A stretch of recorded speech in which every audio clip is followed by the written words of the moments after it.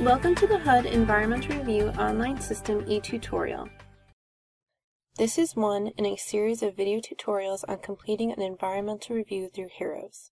When completing an environmental assessment, you must complete several screens not required for other levels of review. This video will show you how to complete these screens. After completing the initial and project summary screens, you will be directed to screen 1366 Project Justification to explain the needs and conditions that necessitate this project. Respond to these questions and press Save and Continue. Following Screen 2005, Related Laws and Authorities, you must evaluate the impact of the project on a variety of factors and describe mitigation measures as appropriate. Screen 4010, Environmental Assessment Factors, is made up of 4 columns: Environmental Assessment Factors, Impact Code, Impact Evaluation, and Mitigation. The Environmental Assessment Factor column is comprised of topics grouped under Land Development,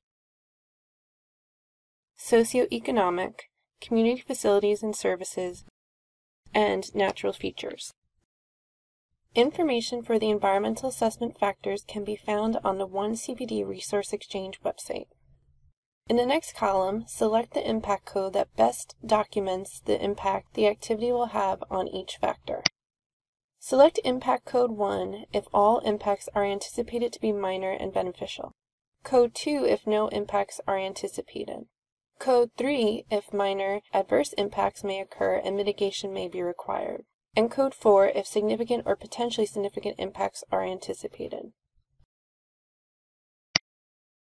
Under Impact Evaluation, describe the impact the project will have for each factor. This evaluation should include a summary of all reviews, consultations, permits, or other approvals related to each factor. For some factors, you should consider the impact the project will have on the factor, and for others, discuss the impact the factor will have on the project. Describe any necessary mitigation measures, including a timeline for completion, in a mitigation column on the right side of the screen. At the bottom of screen 4010, you have the option to upload supporting documentation by clicking the Upload File button.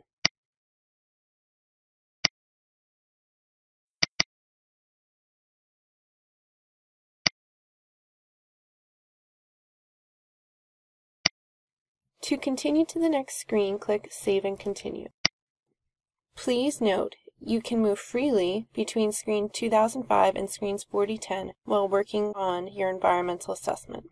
On Screen 4100, Environmental Assessment Analysis, you must describe the cumulative impact the project will have on the surrounding environment, potential alternatives that were considered, and other analysis. Provide detailed responses for the questions on the screen, including documentation where requested. When finished, press Save and Continue to proceed to the mitigation screen. For information on completing your environmental assessment, watch the video on completing the Environmental Review Record, EA. Thank you for your participation. This concludes the e-tutorial on environmental assessment analysis. For additional tutorials or resources, go to the OneCPD Resource Library.